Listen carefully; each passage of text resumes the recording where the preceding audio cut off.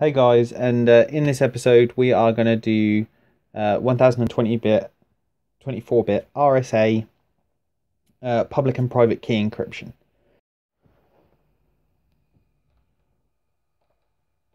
So guys, this is what you're going to end up with at the end of your project. A small client that uses very heavy-duty encryption to encrypt text and then decrypt it back. So let's get started.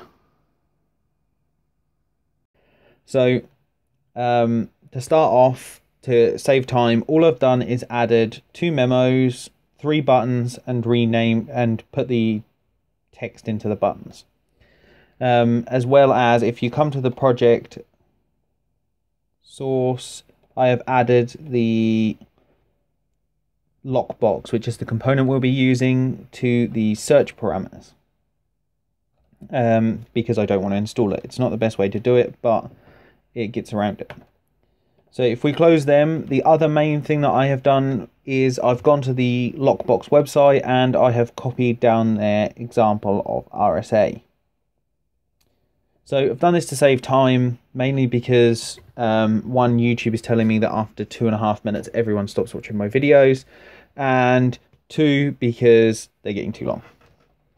So moving right along, we're going to start off by doing we're going to start off by removing this button because we're not going to use it. I've just decided. So we're going to come down and we're going to do on the form, we're going to do an on show. Yep, so on show.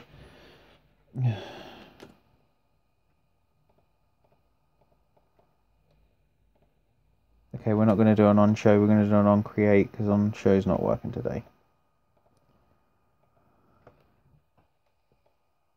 So we're going to do an on create, and pretty much what we're going to do is we are going to generate our RSA keys. So up here in the top of the unit I've made for you are 2 variables, one called public and one called private. That's where our keys are going to be stored. So we need to load the key off the disk if there is one.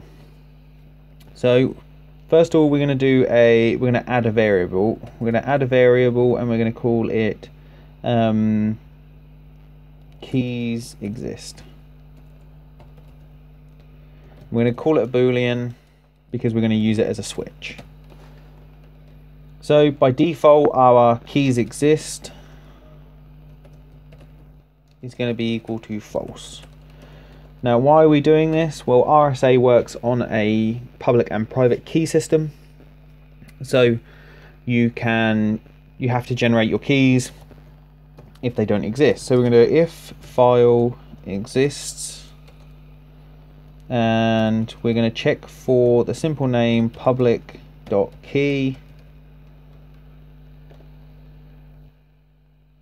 Missing the S. Then we want to do a ms, so memory stream public dot load from file public key.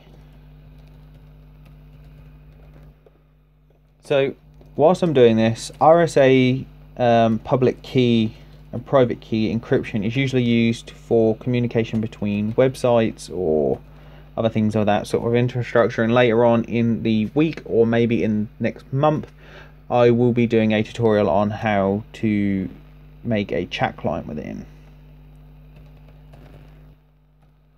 So what we're going to do is we're going to do the same with the private key. So ms private dot load. Where have I gone wrong?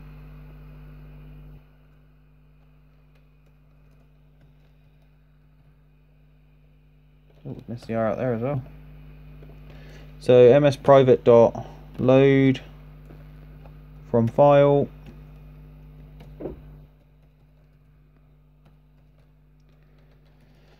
right. So what we need to do is in our first one, so the public key, we're going to put our switch in which says keys exist equals true, And we're not going to bother for the private version because we're assuming that if the public version exists, the private version will exist as well. And if one is missing, you can just delete both of them and it will regenerate you 2 more. So we're going to do an if not keys exist, then begin. And we're doing a begin because this is going to have a few stages in it. So first we need to do a generate key. So we're going to come over to the functions I have already written, and we're going to copy our generate key function. And it's going to require 2 parameters, so ms public and ms private. Now I've tried to name these as close to the functions I created for you so that you can follow along quite easily. And so if you hover over them or go into the other unit, you can see that I named the keys the function the exact same name as the variables to use. So next what we're going to have to do is we're going to have to save our public key. So we're going to have to do ms public dot save file. No, save file. And we want to use the same file path. So this is the public. So public.key and ms private dot save to file. Now this is not the best way of doing it. You should really use an absolute path or a resolved path, but we're trying to do this as quickly as possible. So what I'm going to do now is you could open it right now and it would generate you a set of public and private keys. However, I'm going to leave this to the end so that we can get the rest of the coding out of the way, and then I can just chop that bit out.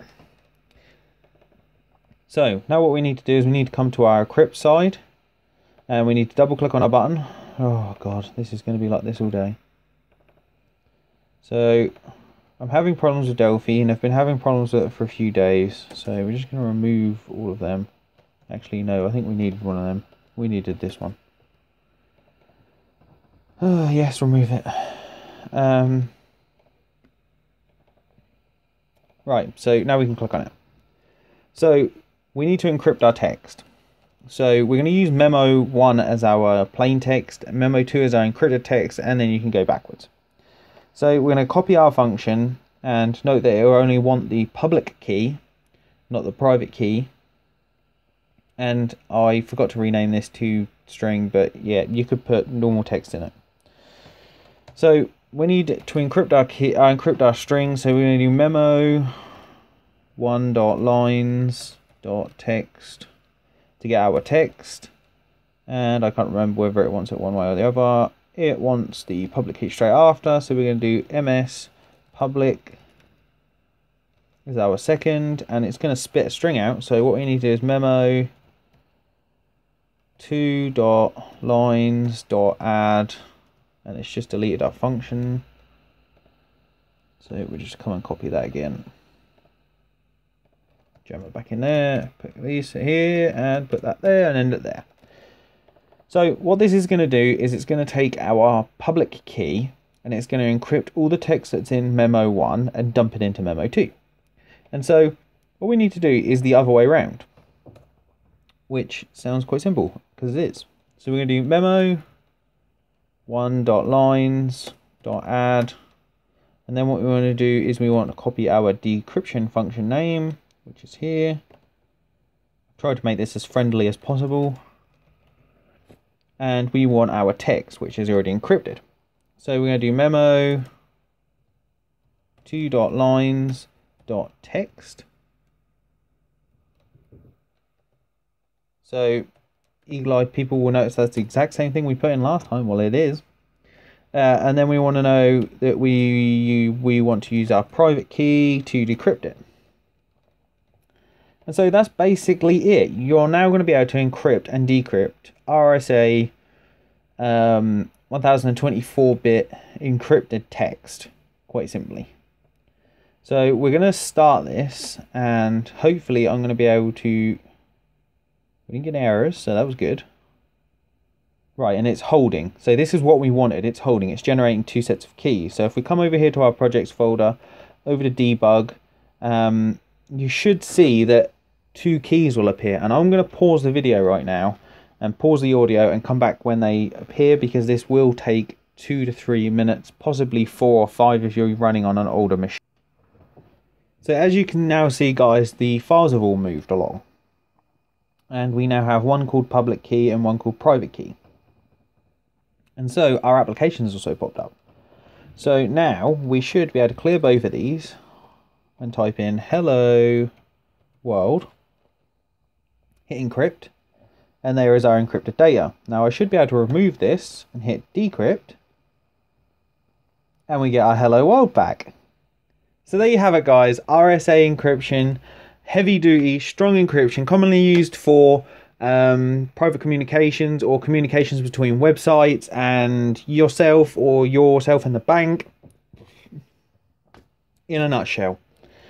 So if you enjoyed this video, you know where that like button is. If you're not subscribed, there'll be a subscribe button at the end. And if you made it this far into the video, congratulations. The source code and the links to the components I've used will be posted on my blog. Link will be in the description. And if you have made it this far, give yourself a shout out in the comment section. I will be sure to comment you back. And until next time, guys, I hope you enjoyed this. Hey guys, these are 2 videos you might enjoy. Here is getting Delphi for free, and there is how to make a file shredder. So if you're not subscribed, the subscribe button is also here. And until next time.